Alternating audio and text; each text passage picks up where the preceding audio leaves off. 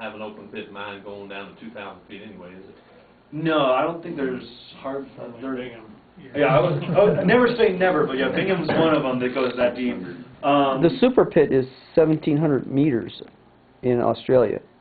Yeah, and that's a good example because there's almost no topography in that area. The relief is very little. We have significant amount of relief, and so for them to put a very deep pit in is feasible because it's pretty much flat, so you can design out from there. Whereas if you have a side of a mountain, just to move it back, that pit has to go huge to go deeper. So, I mean, I wouldn't mind having perfectly flat topography. But Now, it would be too expensive to do things with shoring.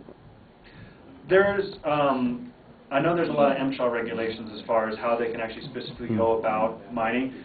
I don't know all of that. That's more of a geotechnical or a mining engineer question. So. You said geochem and geophysics. I'm a geophysicist. I got to see where you're. I didn't put any geophysics on this.